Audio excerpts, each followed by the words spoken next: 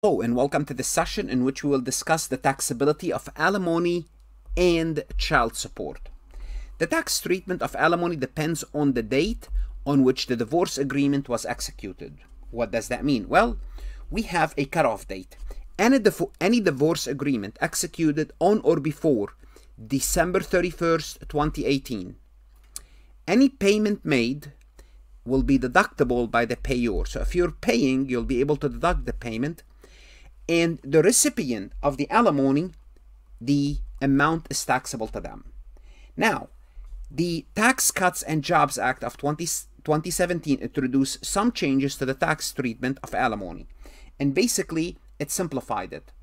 Any divorce agreement executed after December 31st, 2018, simply put, starting 2019, are neither deductible by the payor, so if you pay it's not deductible, nor taxable by the recipient. So it's very important to look at the date and determine whether the agreement was executed before December 31st, 2018, on or before. If that's the case, well, guess what? The payor can deduct it and the recipient is taxable for the recipient. After that date, it becomes a moot. It doesn't matter.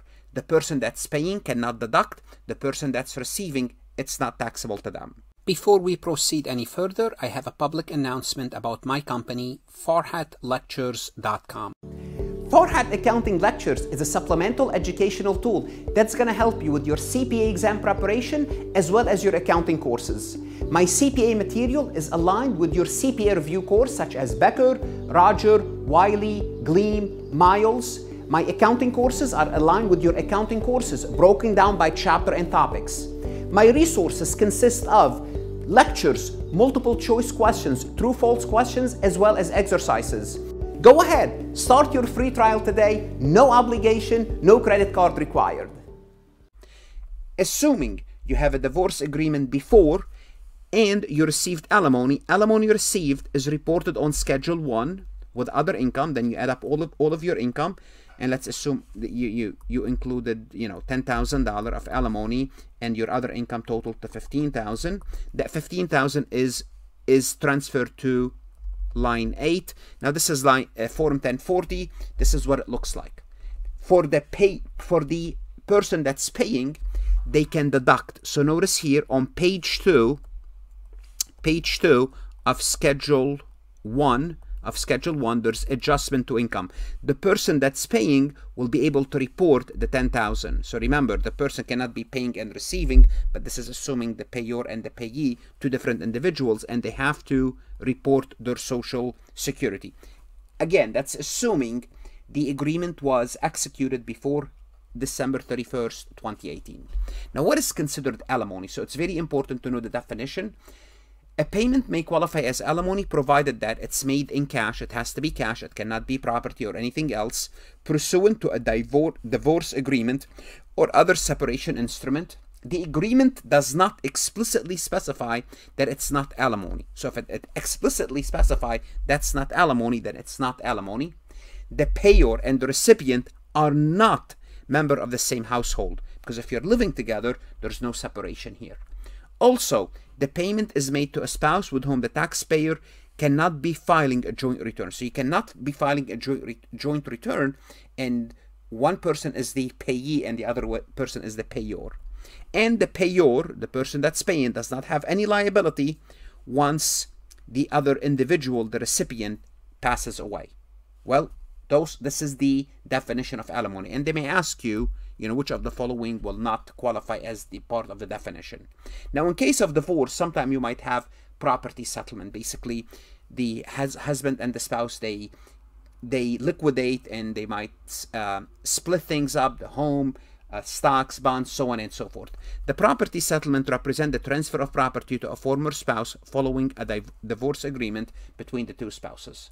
The transferor should not recognize any gain or loss on the transfer of the property. In addition, the transferor's basis is carried over to the transferee. So basically, the basis of the transferor is carried basically to the transferee. Now, before 2019, before the change to the tax law, whenever the IRS believed one spouse was making alimony payment through property settlement, remember, property settlement is not a taxable event, and this is what people used to do.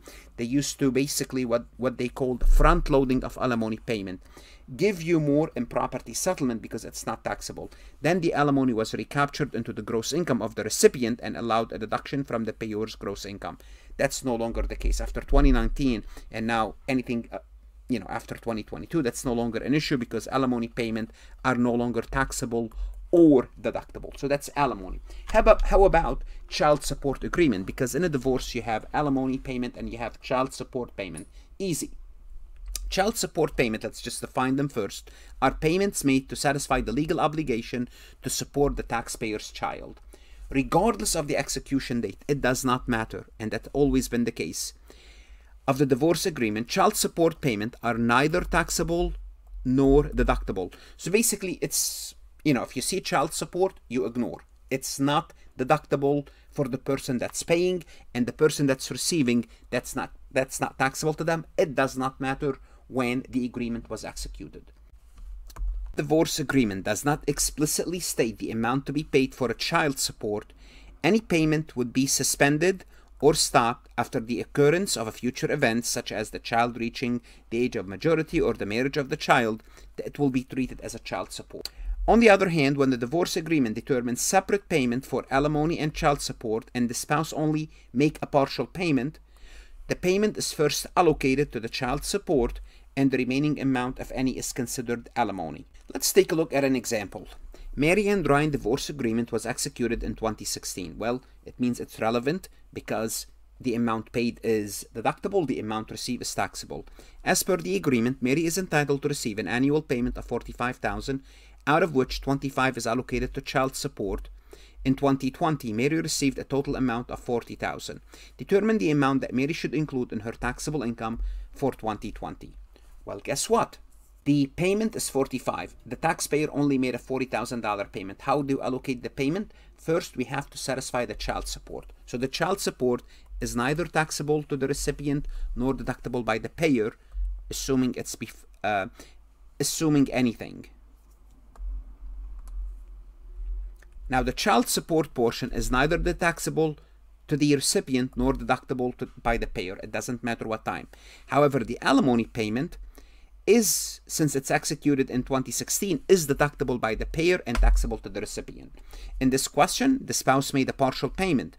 What should we do first? Of the $40,000, we would assume we are satisfying the child support first, and what's left is $15,000. Therefore, $15,000 is alimony, and $15,000 is deductible by the payer and taxable by the recipient. This is how it's going to work. What should you do now? Well, go to Farhat Lectures and look at additional multiple choice, true, false exercises. That's going to help you, whether you are a CPA candidate, enrolled agent, or an accounting student. Good luck, study hard, invest in your career, and of course, stay safe.